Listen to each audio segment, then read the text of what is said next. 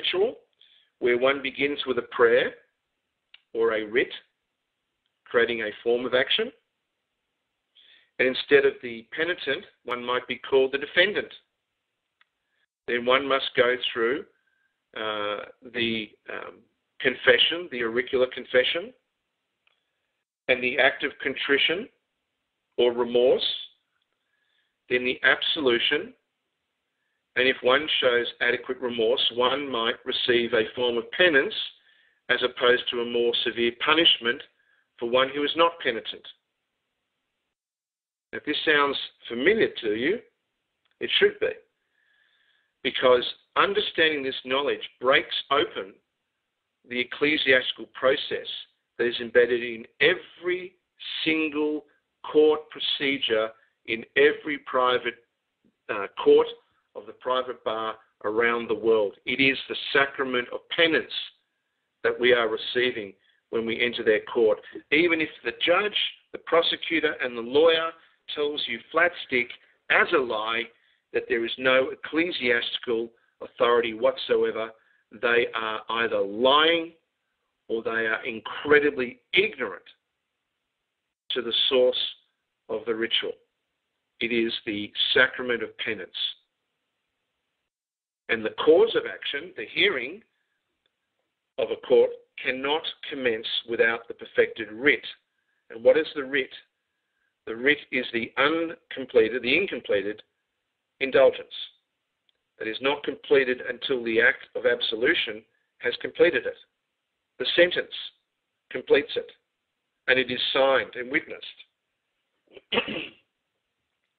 So now we have some knowledge of what underpins, the magic that underpins a court action, every court action in the Western world, as the creation of indulgences. And no wonder they can issue bonds, because an indulgence is a negotiable instrument. Of course, they can make money from it, but it requires the ceremony and the ritual to be perfected. And if it's not perfected, if the writ is deficient, the summons is deficient, the cause of action cannot proceed. Now, we have not really even begun to deal with some of these areas, and we will. Trust me, we will be working on forms of remedy here where they are deficient, because there is enormous opportunity in identifying the failure of writs to be perfected, and therefore the cause of action being wholly unlawful. So there are deep insights, relevant insights into this research. As crazy as it sounds, there are deep and relevant insights. Now again, why is this important? Well, it's important because it gives us some deeper meaning as to the symbolism and the significance of issuing documents that are sealed in blood, particularly when we ensure that those documents are absolutely conforming to the nature of indulgences and are themselves the offset and the balance of any sin.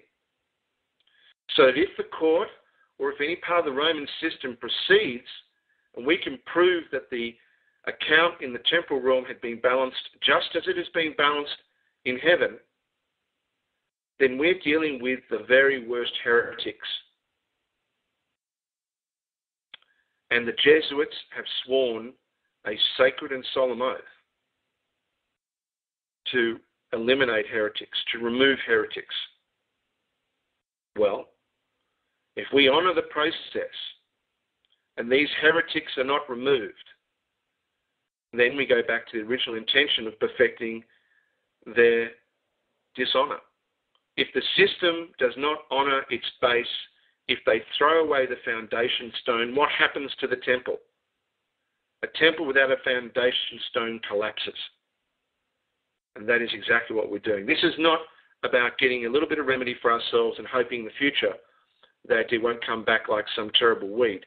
It is about consuming, perfecting the law, restoring the law, and ensuring that this age is over. Well, indulgences are alive and well in the common law, in the negotiable instruments, in the canon law,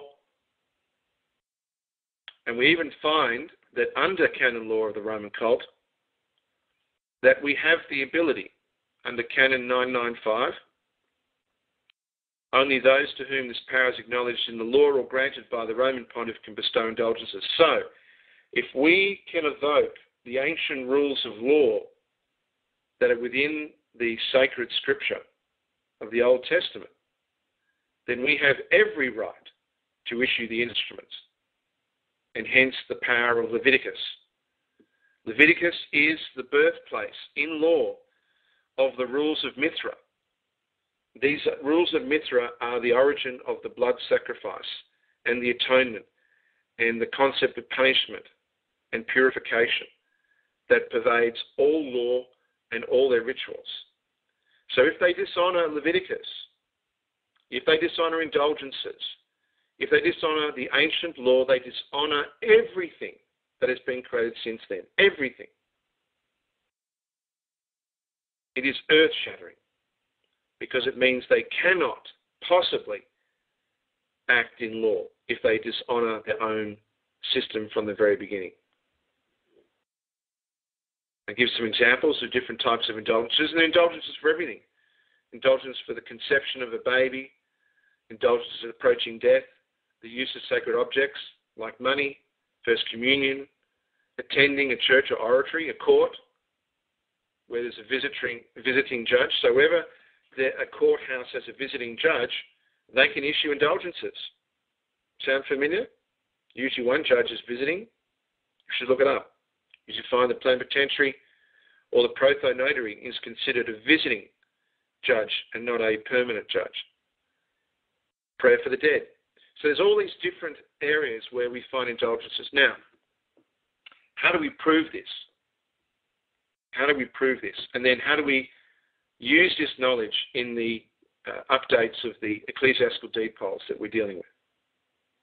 Well, it turns out, in the research that we've been doing on notarial procedure, that there is and has been and is acknowledged that there are two key types of notaries that have existed from the beginning of negotiable instruments.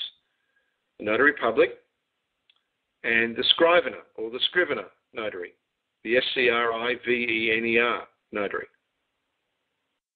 And the scrivener notaries have their own websites and are quite proud of the fact that they date themselves back to at least 1371, 1373. What's more, when you look at what a scrivener notary has the ability to do, a scrivener notary is the only type of notary that can originate, key word, and originate instruments. A notary public can be a registrar, can hold a public record in due course, but a notary public normally cannot issue original form of action. They can only record cause of action. So they can register protest notes, but none of that is the original form of action, only the recording of cause of action. So a notary public can be a judge, but they cannot originate the form. A scrivener can originate the form. And when you look at them, it's the scriveners that do all the original designs of banknotes and all the original designs of bonds and all the original designs of all the key financial instruments that we use on a day-to-day basis. And once they've created an original design, it's then sold to whoever's using it, and then every one thereafter is considered an extract. Heard the word extract? Well, it's an extract. Whether it be a birth certificate, it's an extract. A death certificate. Scriveners create those. And then they go out and are used by society, and every one of them is an extract. And an extract is a salvage. And of course, what can you do with a salvage? You can charge a fee for a salvage. So they're there. They're there in London. Their power is without dispute. They are the clerks and the ultimate scribes at the center of the financial industry throughout the world. No question. They are the ones who write the instruments that drive the global financial system. That's not my words. You can go and see it for yourself. Well, what does a scrivener mean? Well, it's two Latin words. The first word is scribo, with the BO removed. Makes sense. And scribo means a scribe. And the second part, vener, comes from venai, and that means indulgence. They tell us in plain sight that the most important positions for originating negotiable instruments in the world are scribes of indulgences. There you have it. In plain sight, they tell you that indulgences is the base form that makes all negotiable instruments work.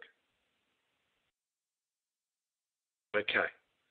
With that knowledge, it was far time for us to start putting that to use in the perfection and strengthening of our instruments. Remember, we're not changing our intent here, but we are raising the stakes. No judge, no prosecutor, no lawyer no registrar has any right whatsoever to deny the authority or the strength or the validity of any instruments you have issued. And yet they continue to mock, to laugh, to dishonour, to disgrace. Well, now it's time to see what happens at a national level, when national lawyers and national secretaries and national officials behave the same way. I suspect things will change fairly quickly. So let's have a look at some of the changes in this in mind. Well, there was another change that we looked at, and I'm going to go to what's called the registrar steps. And I get to this either by the contents or I get to this either by clicking on registrar steps. And I'm going to look at the first step, which needs to be updated. I apologise for it not being updated, but it needs to be updated. I'm going to go down. In fact, I'll go to the contents page in the links, and I'll go to step 1, deed of restitution.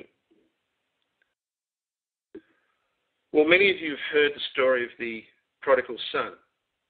And one of the things that we discovered again in the research in the last week is that we were underestimating, when we talked about CEST-KV, we were underestimating the number of roles that they have instituted in order to control us. I thought, and many thought, that when you read the CEST-KV, that we were talking about lost or abandoned or minor or incompetent. I was wrong.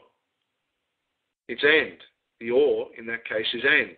So what they've done is they've not just made us lost or abandoned or minor or incompetent and filial, they've gone lost and abandoned, and we're a minor, and we're incompetent, and we're filial. We are considered the children of the state.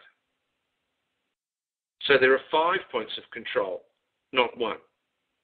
Now that takes a whole different complexion, because some of you, a number of you, and again, many thanks to the likes of Terry Lynn and others who have done outstanding work in helping people realise the importance of establishing power, of denying consent to power of attorney and withdrawing consent, withdrawing the power of attorney role before one can really move forward on this. And the way to explain it is a bit like this. Until we have removed their presumption or assumption of power of attorney, it's a bit like us walking into a bank as a 10-year-old and saying, give me my money. What would the bank manager do? The bank manager would say to the kid, go away, go home, where's your mother, where's your father? They'd laugh and they'd do nothing. The same as if that 10-year-old child went into court and said, I protest, I object. The judge would say, well, where's your mother, your father, or your guardian? I can't have you talk in my court. You're not an adult. I'll need to appoint someone there because you are clearly a minor. You're clearly not competent. You might think you know, but you're a child. Well, that is our status in their mind, despite the way we dealt with the original ecclesiastical deed polls. That is, in their mind, how they view us.